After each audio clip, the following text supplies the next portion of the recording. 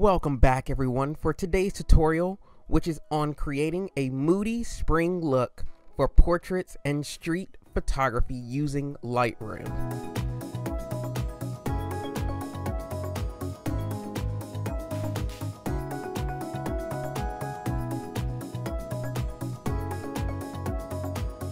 So here's our photo that we're going to be working on today. First thing that I like to get started with is just going through with my white balance correction here. I want to warm this up just ever so slightly. So we're going to increase our temperature on this photo a bit. And we're actually going to do that quite a bit. And then we're going to take out some of this purple tint in our photo as well. We're going to come down a little bit further to contrast. And we'll take a little bit of contrast out here. And then I want to dial down some of the highlight and then increase our shadows a bit. We'll go about 20 or so. And then I want to increase my white levels here.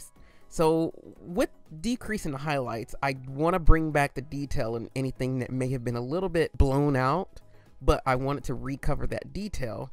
And so what I'll do is then go down to my white level and then increase from there. Next, I'll go to my black levels. We'll decrease that ever so slightly. And then we'll come down to our presence. We'll add a little bit of texture. We'll just do about 10 or so %. And then increase our clarity a bit. And I like to run dehazing for some of my images just to add a little bit more contrast from how it's pulling back any of that kind of haze look that's in our photo. It's just a common trait that I love to my photos, of having that really nice deep contrast look. So that's the reason why I do that. The next part will come down to our tone curve over here, and I'm gonna run one of my presets here. So for this particular photo, I actually want to go with a more film look that I have. So I'm actually going to choose my Fortran Curve Plus. And we're going to increase our shadows here. Go about 80 or so %. And then I want to make a few of my adjustments here. We'll go to about 60 or 50, 50 there. And then increase it here as well. We'll go about 30 or so on our point curve there.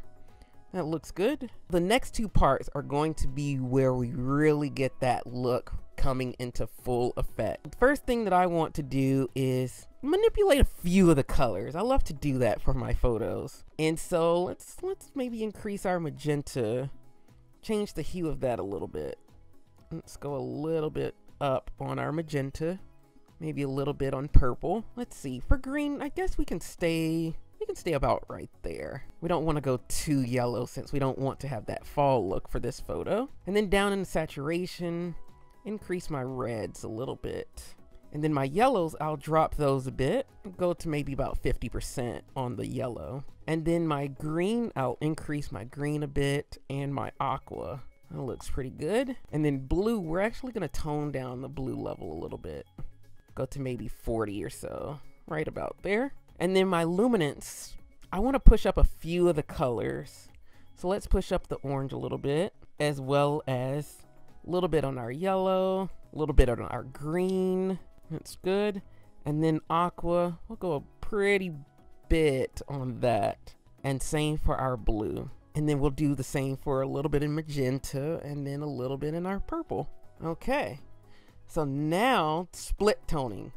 So if you all remember my very first episode in this series, I talked about split toning. So to really get that spring look, we want to go to what? Our more kind of purplish, like magenta type colors. So with our hue and our highlight, we're going to bring this all the way over to about there. And then increase the saturation to bring that in. So see how we're starting to get that look in there?